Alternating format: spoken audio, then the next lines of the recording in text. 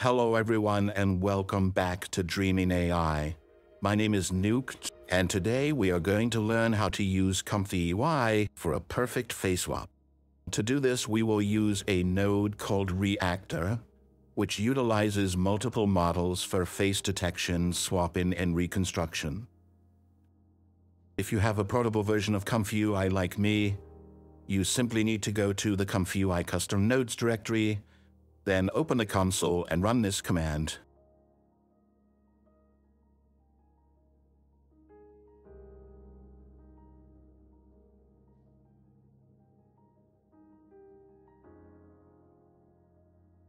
And after that, navigate to the node directory and run install.bat.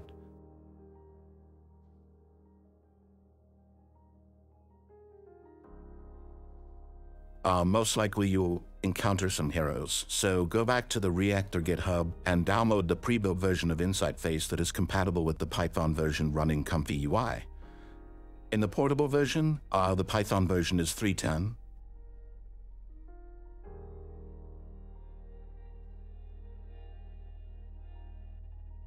Then, go to the Python embedded folder of ComfyUI Portable, open the console, and execute this command.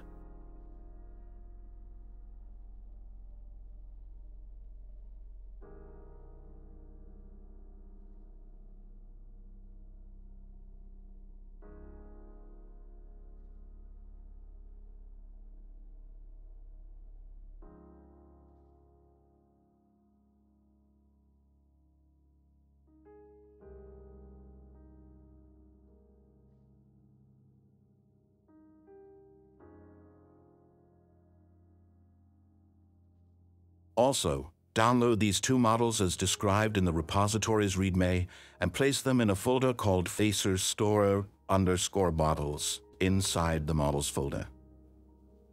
Perfect.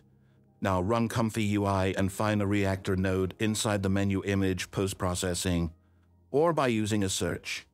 At this point, let's try a test on a static subject right away. I've generated these two images that we'll use for the face swap. Connect a source image to the image from which you want to take the facial features, and connect the input image to the image you want to modify the face. Finally, connect a simple preview node to display the processing result, and then select the models that have been taken off best, and then proceed to generate the final image.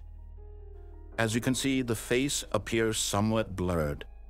To fix this, select a model for face restoration. I know that many people on Automatic 1111 prefer GFPGN, but I recommend trying both as I've found that CodeFormer often produces excellent results. While we wait, let me quickly explain the other settings of this node. The swap model is currently the only one responsible for reconstructing the face in the new image. Face detection identifies the model responsible for detecting the face in both the source and input images. Detect gender for source and input allows you to choose whether you want the model to identify the gender of the subjects in the images. I recommend keeping it set to no, as it seems to yield better results. Source and input faces index identify the number assigned to the faces detected from left to right and top to bottom in their respective images. If you have only one face, the index should remain at 0.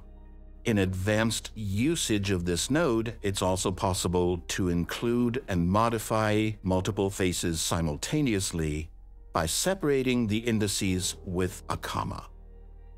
Finally, console log level is simply the level of detail for the log that appears in the system console.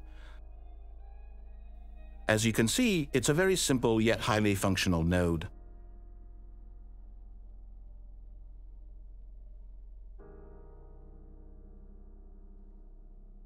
Perfect. Note that ReActor's task is to modify the facial features of the final image to make it as similar as possible to the initial image, and it won't take any colors from the original one. Right, now let's move on to something more satisfying. This technique can be confidently used in the development of professional films, and I find it absolutely realistic that if it hasn't already started, it will be used very soon. A film production company, for example, could use it to replace a stuntman's face with the lead actor one with very little effort. Then to use it in our allowed ComfyUI, simply replace load image with load video. I'm using this video available for free on Vidavo for out tests.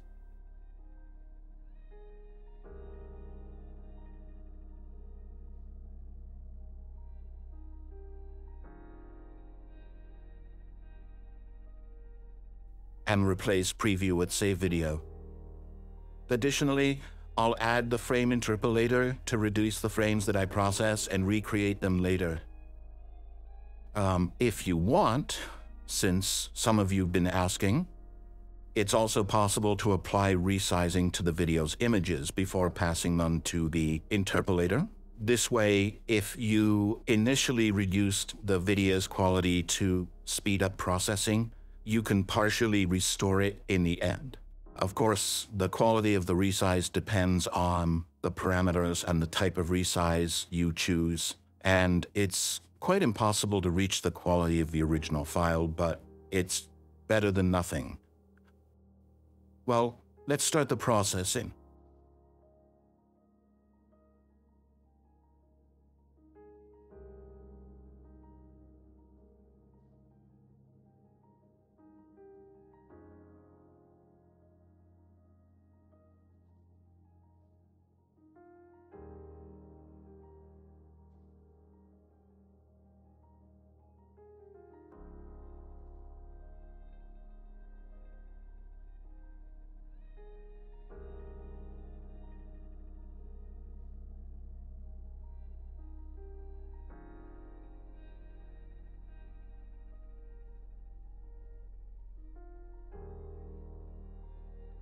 Okay, it worked great. I'm just sorry that this type of operation is not usable for anime-style models, which is my favorite style. I hope in the future they release a model capable of doing that as well. And that's all for today. I hope this tutorial will help you understand how much AI is progressing in this field. Things that used to require hours and hours of preparation can now be done in just a few minutes of your time, and I can't wait to see what the future holds.